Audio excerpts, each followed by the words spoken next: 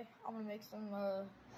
I'm gonna try and make some like edible cake batter type stuff. I don't know. So I'm gonna show you what I do and how I do it. So first you're gonna need 2 bowls. So let me grab 2 bowls. Alrighty, so this is kind of a mug. Well, this is like a mug and this. So first you're gonna need Oreos and a Z-bar, the iced oatmeal cookie thing. I don't know. I'll show you. So I'm using Mega Stuff Oreos because they work the best. And then we got this, like, what is it? Iced oatmeal cookie Z-bar. And so first, we're gonna take this and we're just gonna cut it up. Alrighty, so I cut it up into a tiny bunch of chunks and put it in this bowl because this is a bowl I'm gonna, because this is what I want to put my little thing in.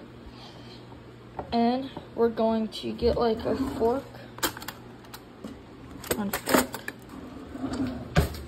And I'm gonna add just a little bit of milk and we're gonna stir this around. I might have added a little too much milk, but now I'm kind of gonna stir it up and I'll show you how it should look. Oh, and you kind of want to smash it when you're doing this, because it just, I don't know, kind of helps. Because you want it in small chunks. So, yeah, I'll get to you guys back when I'm done mixing. So now it should look like this. And if you taste it, it should be nice and soft. Yep, it's alright. And so now you're going to want to pour some of the milk out. Alrighty, so it should look like this now. And then you're going to take a separate bowl and you're going to separate Oreos and stuff here. I'll show you guys. So you're going to take 4 Mega Stuff Oreos, I think then 6 Double Stuff Oreos, and then 8 single Oreos. So, because I tried it, so that's how it gets the best. So I'm going to separate all the chocolate and the white, and we're going to put all of the white in here because we're going to make a whole separate thing. So, yeah.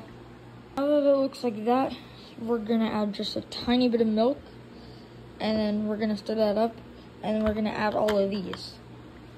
Let both of these sit in the fridge for a little bit. So now I'm going to add this into this. So I'm going to do that now.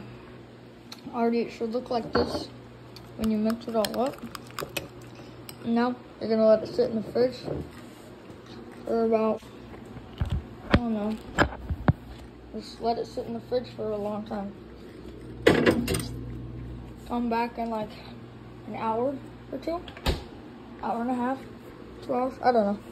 Go play some video games or whatever. So it's ready. We'll get back to you guys when it's ready. And if you guys want, you could add sugar. I didn't know where the sugar was. I don't know where it is, if you have any. So you can if you want, just I don't care. So when it's done, it should look like this.